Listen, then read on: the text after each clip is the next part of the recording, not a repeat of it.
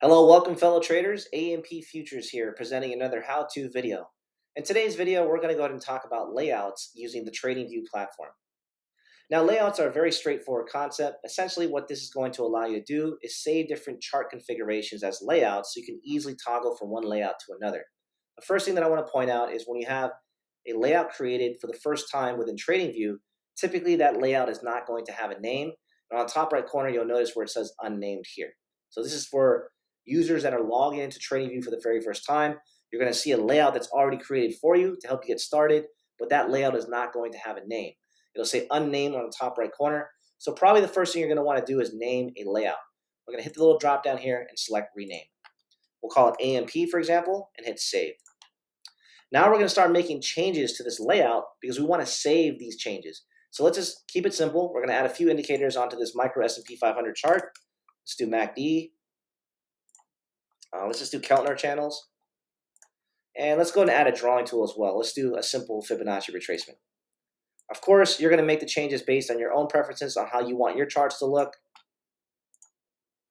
All right, and then let's actually change the layout as well. Let's just go to a multi-chart layout. Let's just do two charts stacked on top of each other. And you know what? I'm going to go ahead and change this symbol on the bottom to the micro NASDAQ. And I'm going to actually remove some of these indicators as well. So we're going to just go ahead and remove the calendar channels. We'll keep volume and let's remove the MACD. But I do want to change the chart type for the micro NASDAQ. Let's just go with volume candles. Or you know, better yet, let's just do TPO profile charts. All right. So again, this is just a basic example. Now that you have your chart looking exactly the way you want, now you can hit the save button here. Now, keep in mind, whenever you make a change onto your layout, that save button will appear. However, by default, the auto-save function is going to be automatically active whenever you start using layouts. Now, you can disable it if you want, but I would probably recommend just keeping it on, because what happens is if you forget to hit that save button and you have it disabled, those changes are not going to be saved if you exit the platform. So auto-save will protect you from losing those changes, and it'll automatically refresh and save those changes periodically. Again, that auto-save is enabled by default.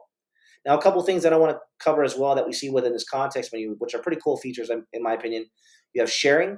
So if you hover over the mouse cursor here, you can see everyone with this link can view and copy. So sometimes what happens is you're working with other traders or colleagues and they see your setup and like, wow, that's a really nice setup. And they may not know exactly what you have done to create that setup. So you can basically save them a lot of time and you've done all the legwork for them. And all you have to do is activate sharing, copy the link and just send it to them. And they can actually import that particular layout into their TradingView so they don't have to go through all the changes that you've made already. So that's a really cool feature.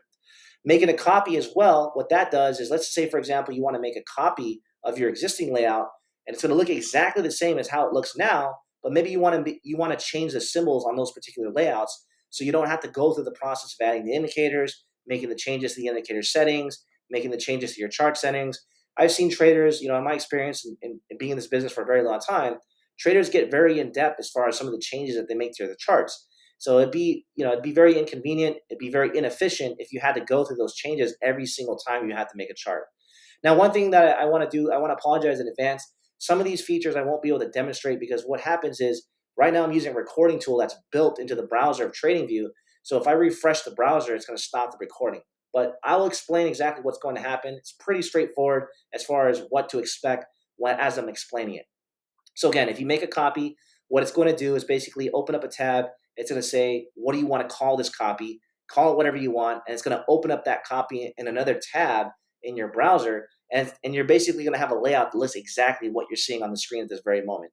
At that point, you can now change the symbols on those charts if you want. In this example of a double chart layout, and that gives you the ability to toggle between the different layouts. Now, when you do create a new layout, you have the option to create one here. If you click it, normally open a new tab is checked. Now, the reason why I want to point out something that's very important, that if you open up a new layout in a new tab, you have to understand that the connection that's used with AMP Futures when creating layouts is the CQG connection, and you can only have one connection per tab. So what I mean by connection is, if you notice here, I'm currently connected to my live AMP Futures trading account. I'm connected.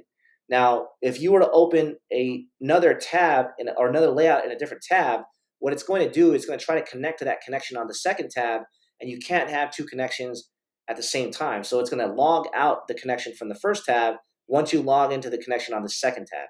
Just keep that in mind.